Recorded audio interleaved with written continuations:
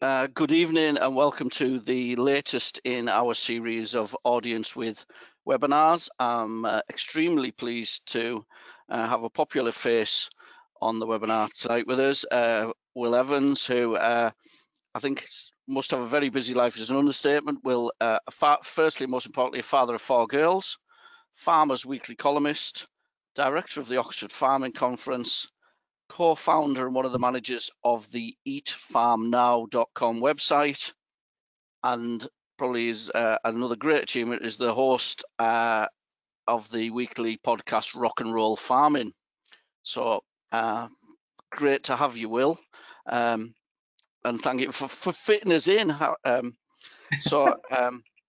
just as anyone that has any attendees that have any questions, just pop them. You should have a questions box on the side of the webinar, which comes up on my screen. So we'll do our best to answer those. So thank you, Will. Possibly the first thing is before I get into all those roles you have, I'm sure I and many others would be interested just to get a bit of background on the family farm, how you've ended up where you are, what it's about, etc. Farmers are nosy, aren't we? We all like to know about other people's farms. Yeah, so we're in northeast Wales, about 5 miles from Wrexham, right on the border with England. My family have been here since 1950. My grandfather moved here in 1950. About 500 acres, mixed farm, beef and arable, do a bit of contracting as well. Tenanted, rented farm. Well, 2 farms really, and the River Dee runs right the way through the middle of the 2. We're sort of right in the bottom of a river valley. We're only 60 feet above sea level, so flooding is an issue, more and more. And I live in the house here in the farm with my wife and 4 young daughters, and I farm in partnership with my parents. So yeah, I think that's it.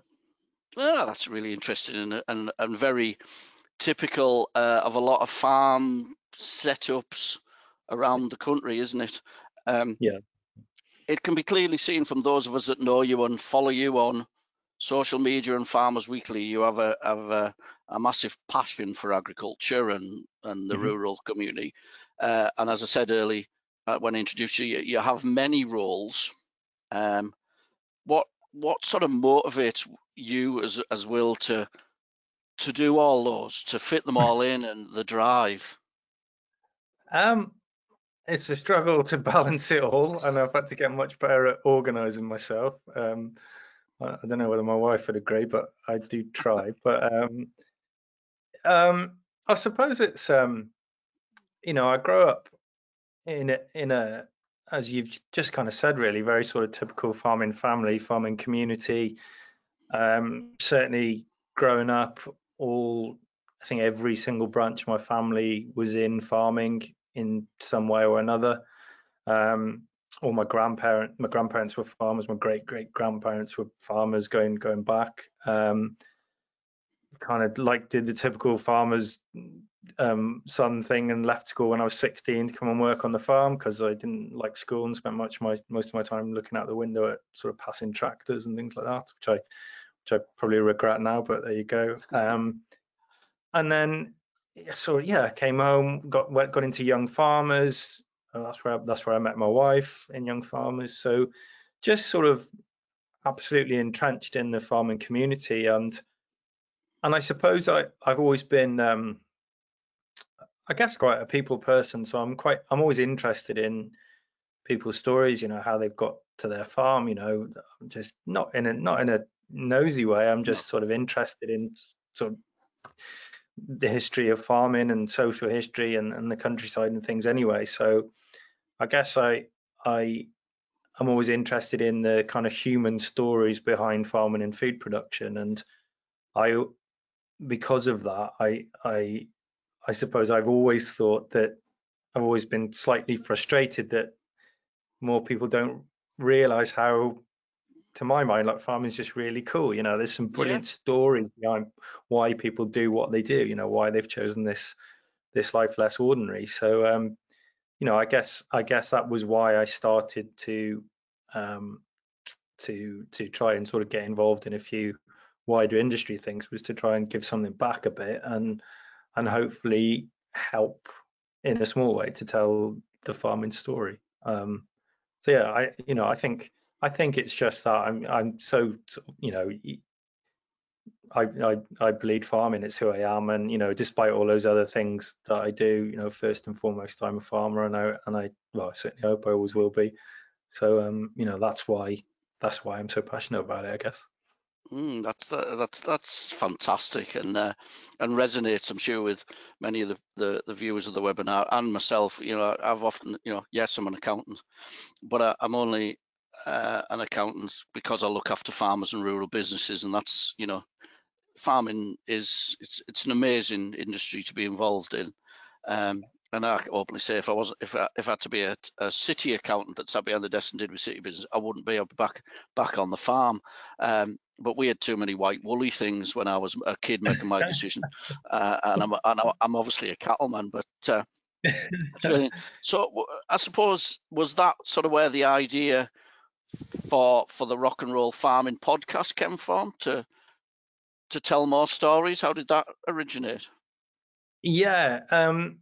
So I was looking for I'd sort of accidentally found sort of farmers on social media, I suppose, and started sort of just taking pictures and sort of showing sort of daily stuff we did on the farm. And then I was looking for sort of something, I wanted to do something a bit more, because I could see the kind of how I could see the potential in that, I suppose, to sort of tell the farming story. And I don't particularly like being in front of a camera, and I didn't really want to sort of, because really I'm quite shy, really, which is something probably people don't realize about me, but I'm quite shy, really. I'm not sort of someone who kind of walks into a room and kind of, here I am type of thing. That's not me at all. So I thought, well, if I'd been an early listener to podcasts, I mean, not really, not farming ones, but just general interest in sport and history and things. So then I thought, wouldn't it be great if there was a farming podcast here in the UK, and no one else is doing one? And I was a bit sort of frustrated at the time, that sort of industry bodies and things weren't doing that. And I thought, well, if no one else is going to do one, then I'll do it, because it's no good being one of those people who just sort of complains that the NFU aren't doing it or AHDB aren't doing it. You've got to make things happen yourself, I think, haven't you? So Yeah, I just sort of Googled how to make a podcast, and got on YouTube and watched a few videos, and I got in touch with a load of farmers, and once I explained to them what a podcast was, they were all sort of very, very they all said yes, we'd love to talk to you about the farm and things like that. And that was it, really. Chose a name and a theme tune, and just kind of went for it, really. And I didn't really expect it to go very far. And that just over 4 years ago now. And I mean, the biggest problem then was broadband, and kind of still is. You try to interview people in remote rural areas, and it's always a challenge. But it's just kind of grown from there. And then now, from what was started in my spare bedroom, now I think it's had well over 1 million downloads. wow. in over 100 different countries. So this sort of idea that people aren't interested in farming is wrong. People are interested in human stories behind food production, and the more of us, I think, who are contributing to telling that story, then hopefully the better the industry will be. Yeah, it's wonderful to hear. And you 1 million downloads, the number of people and stories you've had on there is fantastic. And I very much share your view and admire you for what you're doing, because I think the biggest thing we've got to do as farmers is connect with the public, who are our customers. Exactly. And you're doing great on that. So you've had I think it's in the region, and I won't go, something like about you're up to about 180 guests or something on the Rock and Roll Farming or more. Yeah. And I suppose Is there any sort of memorable ones out of there that sort of stick in your head and think that one I'll never forget that one? Or um, I mean, it's a bit cheesy, but I genuinely love just, I can't think of any that I haven't enjoyed, and I do get, I mean, so, I sort of say I started it to sort of tell the farming story and things, but I also selfishly, I get loads out of it as well. I love sort of speaking to these, because you can learn something from every farmer. And it's not just farmers, it's sort of people connected to the industry as well. But um, as my wife will tell you, usually when I've spoken to people, I come sort of bouncing out the room afterwards and thought, this, they're doing this, and just to sort of calm me down.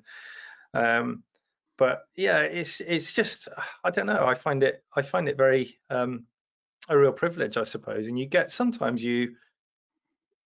I'll speak to someone for sort of an hour and a half, and you have very sort of in-depth, quite intimate conversations, really, about things that they've really struggled with. And we've talked about people who've had real mental health challenges, and or people who've overcome very serious accidents and things like that. So I think the fact that people are willing to open up and share those things, it's absolutely amazing. And then we always get such a reaction afterwards. I mean, there are a couple, I suppose. I mean, I spoke to Doug Avery, who's a New Zealand yeah, farmer. Most people, I guess, would have heard of. Wrote a book called The Resilient Farmer. And yeah, uh, when Doug came on the podcast, I got sort of messages afterwards saying, well, I got a particularly memorable email from a farmer in Australia who'd listened, who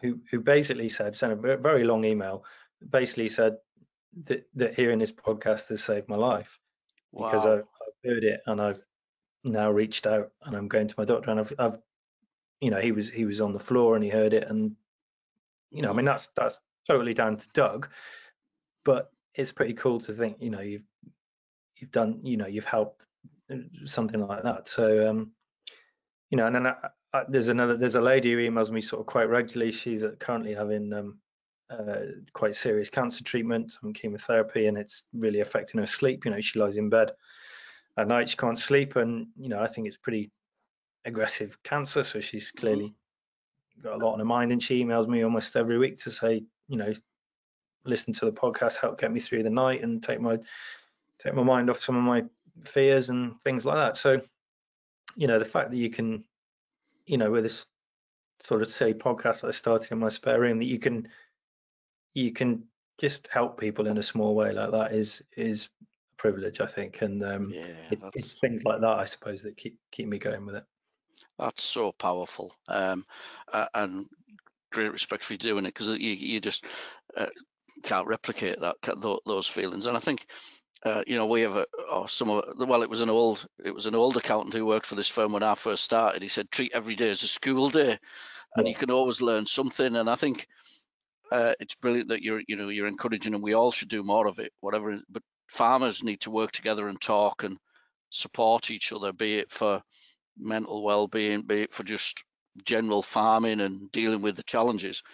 Because there's always a danger that farmers end up competing against each other, don't they? You know, I'll do it cheaper than you, or I'll offer a higher rent than you, and in the end, we've all got to run our own businesses, but it it doesn't get the agricultural sector to where we want it to be, really, does it? It doesn't. Um, And I mean, even, just you look at everything that's happened over the last 18 months with mm, with with COVID and people being separated, and not being able to see anybody. And it's been such a difficult time. And I think sort of one thing I've sort of been thinking quite a bit about lately, actually, is um, farmers are isolated at the best of times. yeah, Where we live, sort of quite near the border with England, as I mentioned, we're not too far from a major town. There's some quite big villages around, but you don't have to go very far west of here to up into the mountains. And those guys, the only time they come really off their farms is to livestock market. yes, yeah, And then they haven't even been able to see people there over the last 12, 18 months, which I think has been really, really difficult for a lot of people. I know it has. So So yeah, I think yes, just the importance of bringing people together and Yeah, community and trying to work together, I think, is hugely important. yeah, yeah.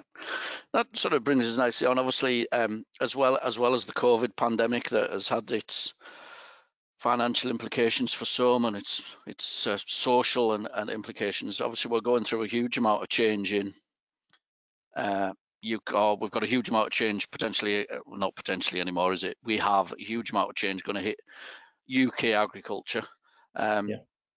What's your, have you, I'm sure you'll be starting to think what you're going to have to do or change on your farm. What's your view on it from your own farm level, and what UK agriculture needs to do to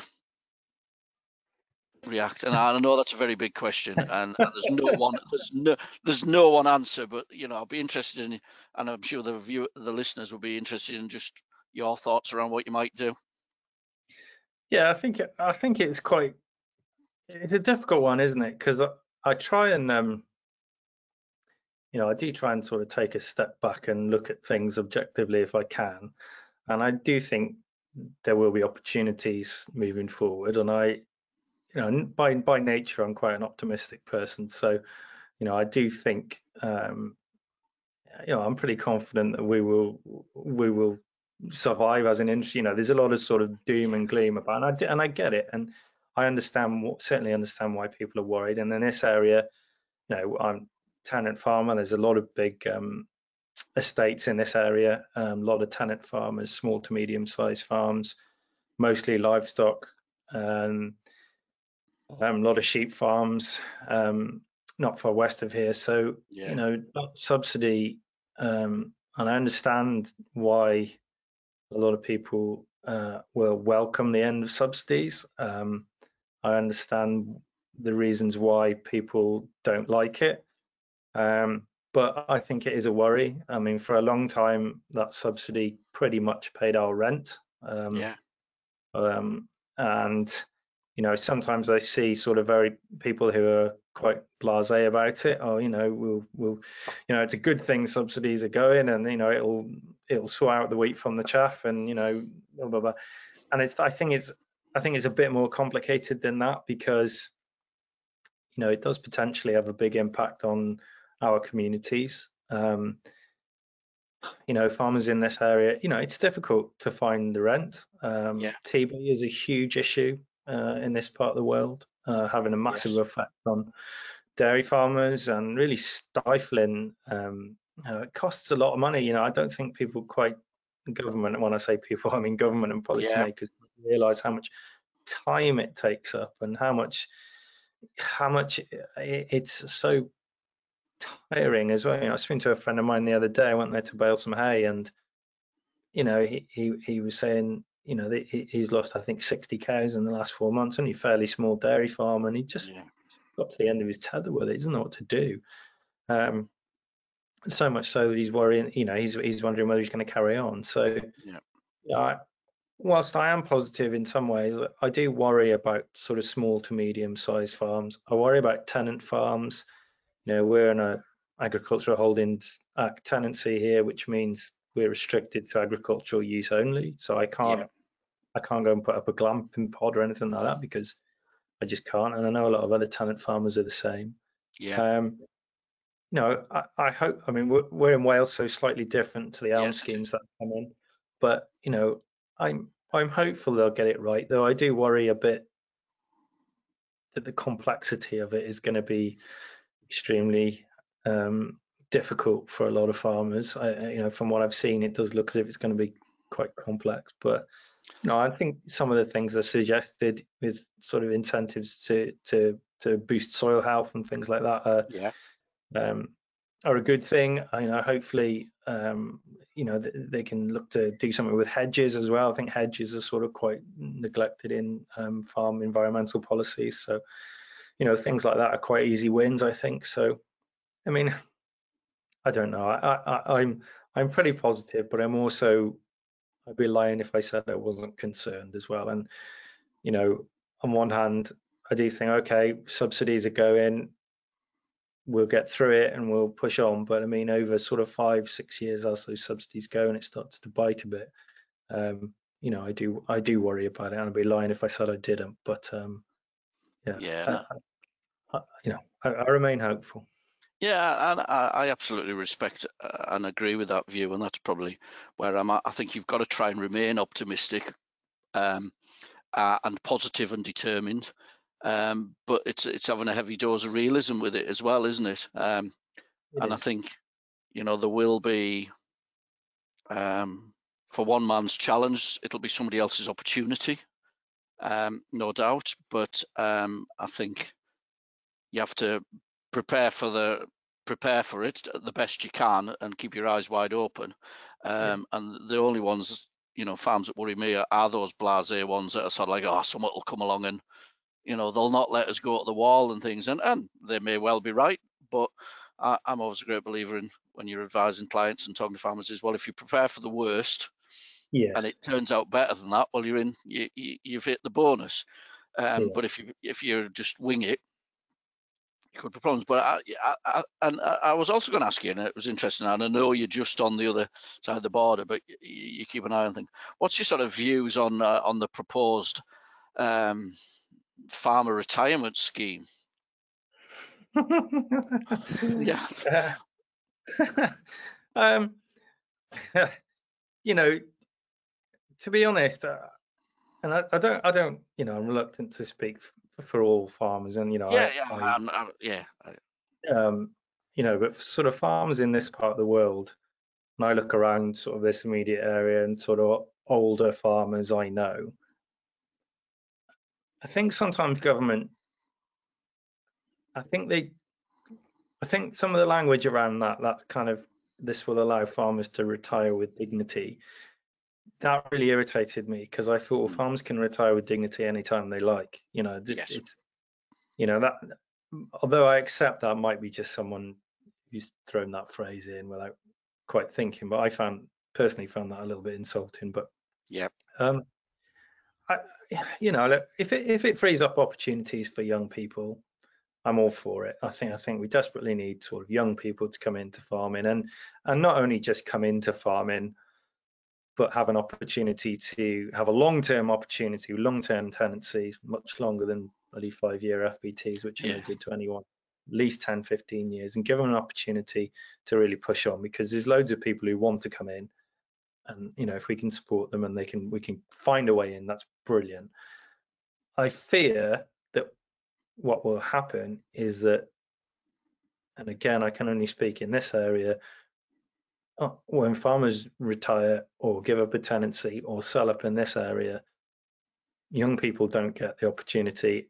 It's just the big super dairy farms or the big farms who swallow it up, and it just, more and more farms get bigger, and there's less and less yeah, numbers of farmers in the community. And I worry that this will just that that will happen even more. And I see the idea behind it, and I see what they're thinking, but I'm not sure how that works in theory. How those young people take on someone who's already perhaps farming 3 or 4 or more farms, and can outbid them when it comes to the rent or the yeah. selling price. So yeah, I can see the idea behind it, and maybe it'll be great, but I worry that it won't. Yeah, I know myself and my colleagues have sat and talked about it, and we came out with the same view. I think I have nothing against the bigger outfits going for that land as it comes available if that's their business strategy, but it definitely, I fear that it's of little use to young entrants trying to get into on the farming ladder, Mm. because they will be up against the established businesses, and that's probably always gone on, but so it doesn't do what it says on the tin for me. No. And I think it's, there's a farm, about 400-acre hill farm come for let further up in Northumberland, thankfully on a 15-year FBT, so I think that's quite forward thinking of the estate. And I That's think good. that, but me and a colleague sat the other night and said, go on then, how much do you think it would take in working capital for that 400, or how much to get it set up from a standing start? Yeah. We came up with a figure over 300,000 just playing on Mm. Alpads, and you think, wow, that which bank or anything is going to back a new entrant tenant farmer to that tune? which then rules them out, doesn't it? Because Yeah. but that's where we're at, and we aren't going to change that. You talk about young people, and succession's a key pet subject of mine. But you said you got out of school as soon as you could because you wanted to be back to the family farm, so your own 4 girls, and there's some, I think there's some extremely strong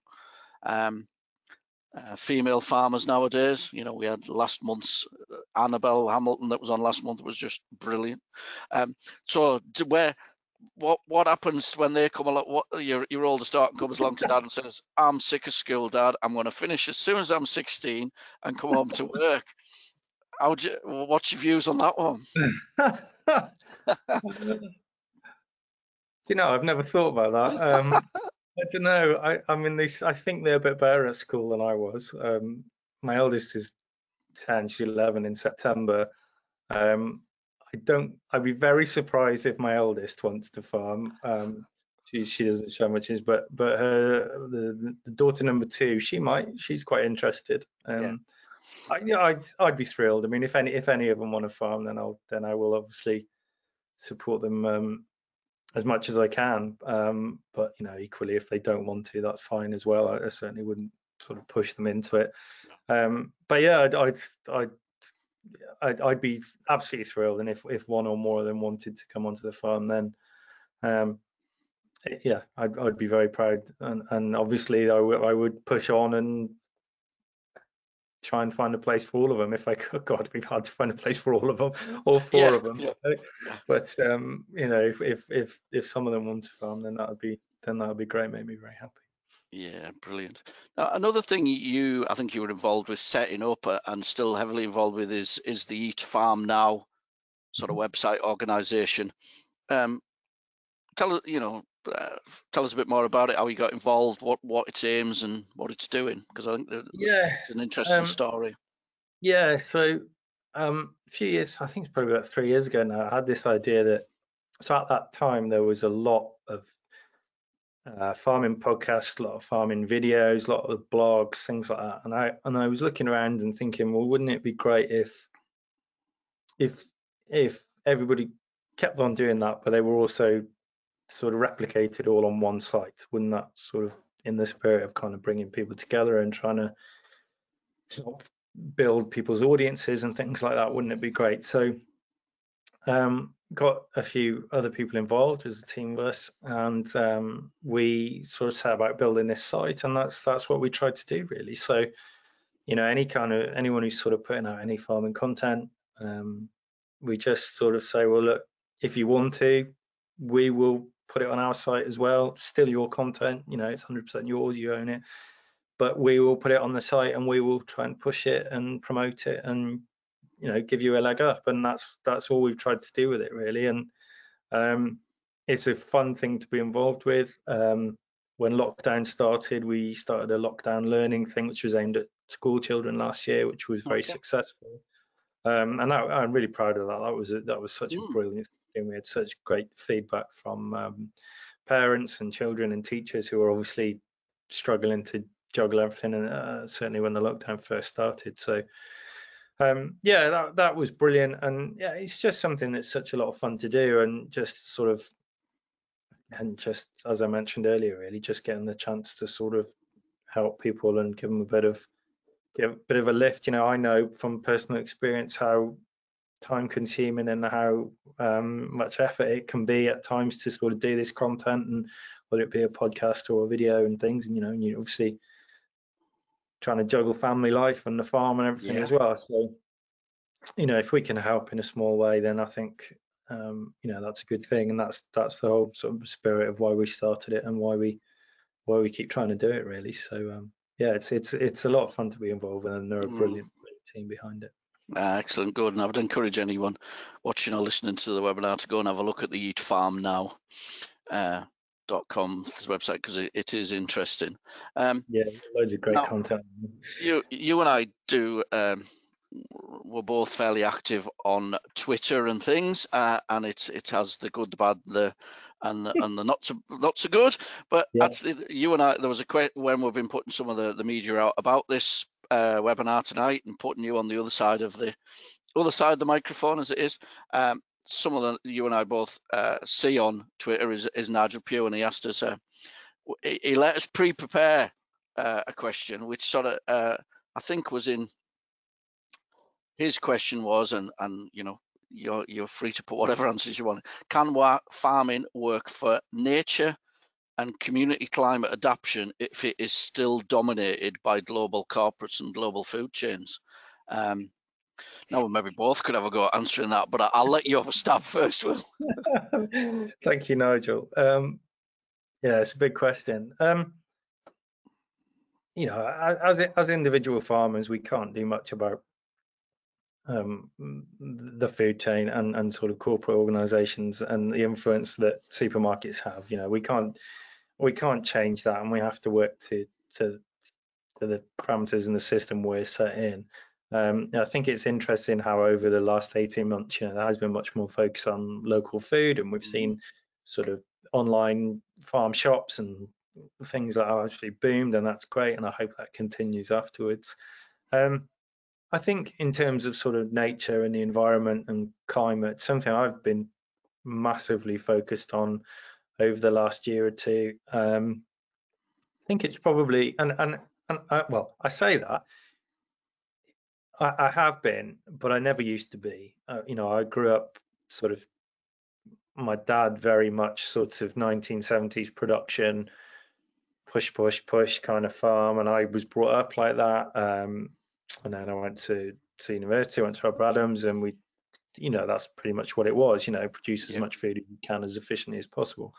So grew up in that way. But over the last sort of several years, I guess I've got much more focused on what we can do as farmers to help in climate change. I think having children has focused my mind a lot, really. Having young children, and you think about what the earth will be like when they grow up and when they start to have children. And I'd hate for them to sort of look back and say, you know, Dad, why didn't you do more on the farm? You know, why didn't you, you know, because I think there is a danger with farming. You know, there's been a lot of talk over the last few years about farmers can be part of the solution. And I think that's true. But it's no good if that's just a slogan, if that's just words. You know, we've got to all try, I think, to varying degrees. You know, we can't all do it. You know, we're obviously, everybody's busy, and, you know, first and foremost, you've got to make a profit to run a business. But I think we've got to all try our best on our farms to try and, you know, whether that be planting it, even if it's just planting a few trees in a few field corners, or planting hedges, or letting those hedges get a bit bigger, or whatever it may be. You know, we are in the midst of a nature crisis in this country. You know, we're, you know, being directly affected with flooding. I mean, the last 2 years we've had the kind of floods that we used to say happened every 20 years. We've had them the last 2 years, and the amount of damage they do, you know, it's cost us a fortune,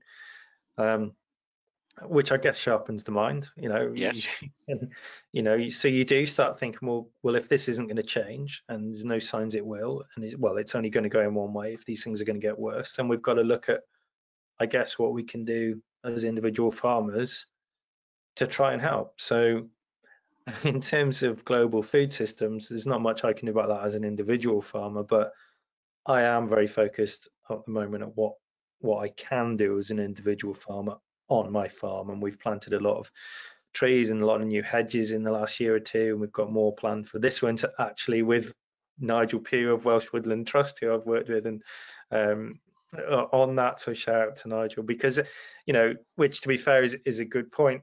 You know, as farmers, if those kind of organisations, and the Coed Cadw, the Welsh Woodland Trust, have been fantastic with this, reaching out to farmers and sort of talking to us, and then what can we do to help you?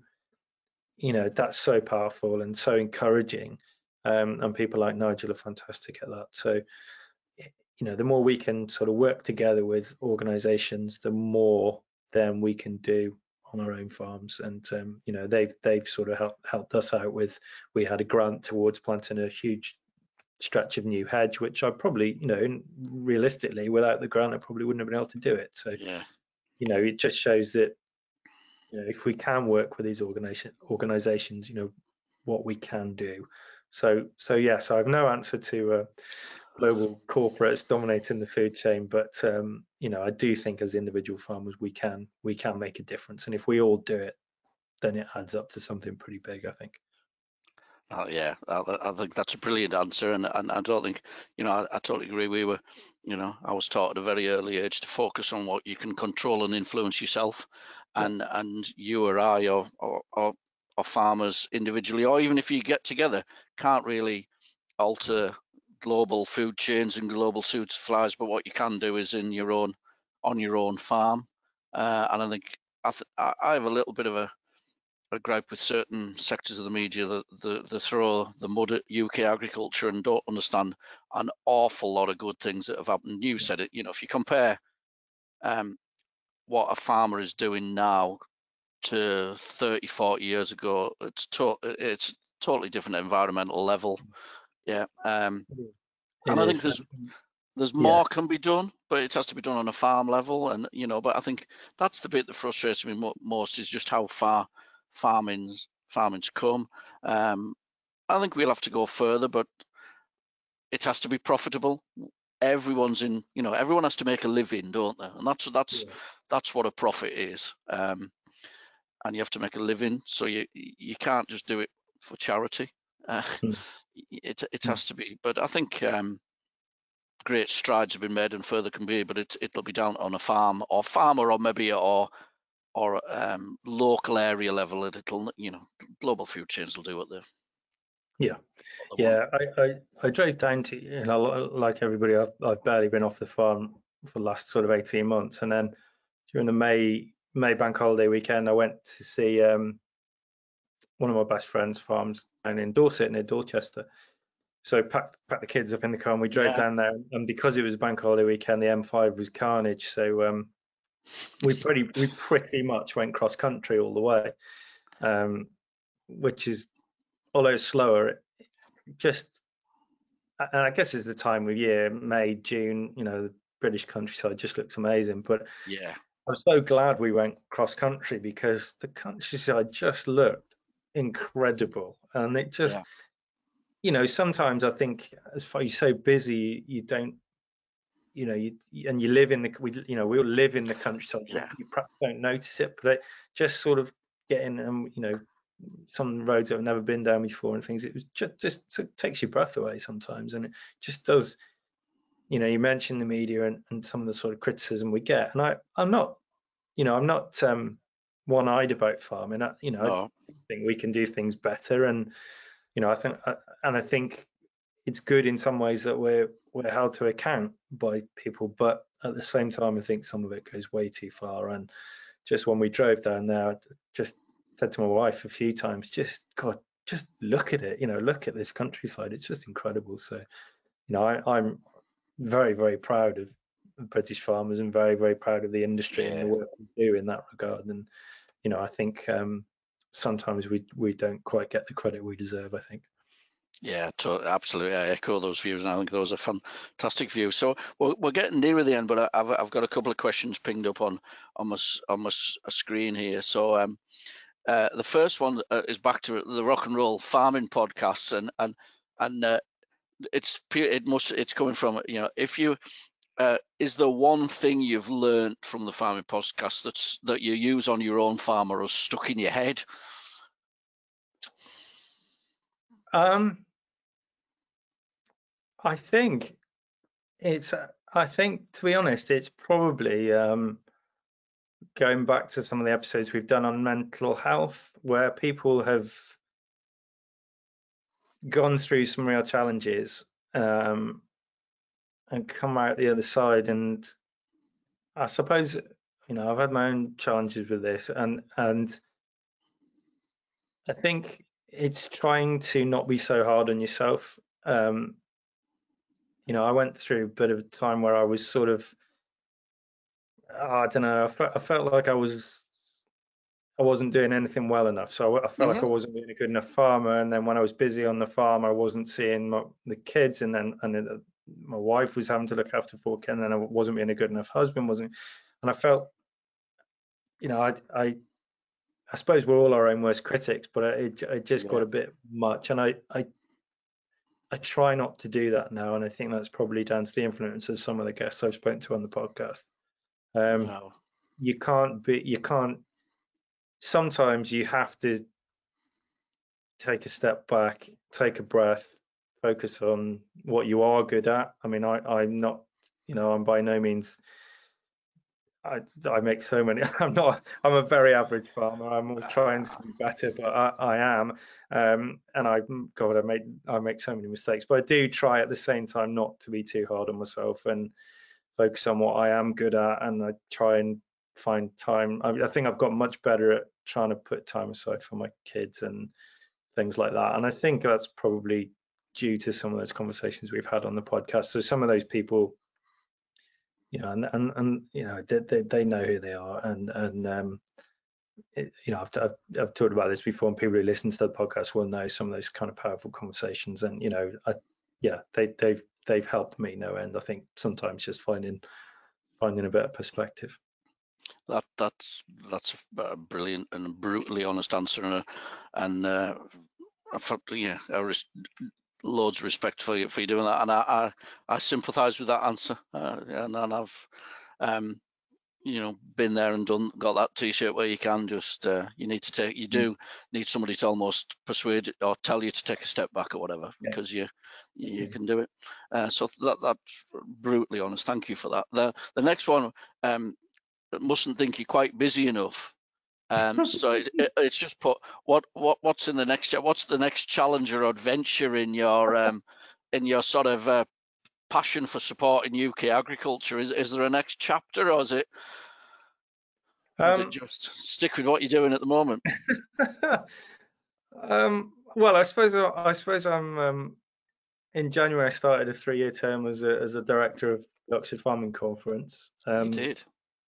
Which I'm hugely passionate about and very focused on. So I guess it's that at the moment. I love the conference. Went for the first time in 2018 and just loved it. I think it's a real force for good in British farming.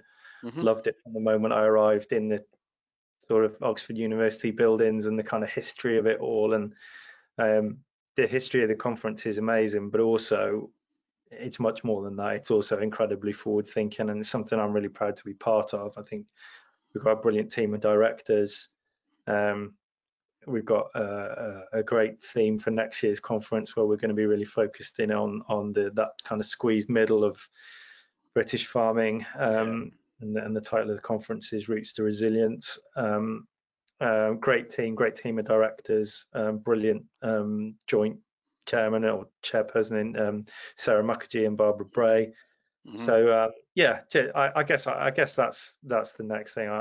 I'm sort of very involved in that, and I love being part of it, and I'm really looking forward to the next 3 years as a director. So yeah, I guess a long rambly answer to a short question, but yeah, that's the next challenge. Not a rambly answer at all, and you can clearly see by just seeing your expression and your positiveness that you're passionate about it. And again, I think you and I would both agree that it's all about learning. It's providing challenge. Challenge your thoughts. They might not all be relevant to your own business. They might not all fit your own business, but just go on open-minded and say, well, that doesn't work for me, but others may well be. And I think it's about that on mine. So put it. There's another message come through here, and it's more of a comment which I share entirely. So some very pertinent points. Will young kids, older parents, busy business, building for later years, our 30s and 40s are a real challenge. Credit to you for your openness, your presentation to the future farmers of Yorkshire, which I remember is still talked about. You're more of an inspiration than you realise. Thank you. So I can't sum it up better than that, and that's probably. So just before I thank Will for his participation, this is the last one of our Audience with webinars until October. We're going to take a summer break so we can all enjoy our staycations. This year, I think it'll have to be. But mine'll be spent on the farm as usual. We are, as ever, we'll be releasing this as a recording afterwards, and also we'll be releasing in audio version all the previous 6 we've done if people want to listen to them in cars. But Will, thank you so much for your participation. I've thoroughly enjoyed that chat. And your open and honestness.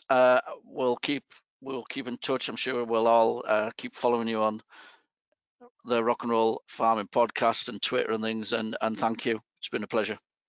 Thank you very much for having me, Andrew. It's been fun answering questions instead of asking them for a change. Good. We're determined to get you on the other side of the microphone, and you've done brilliant. Cheers, Will. Cheers, Andrew.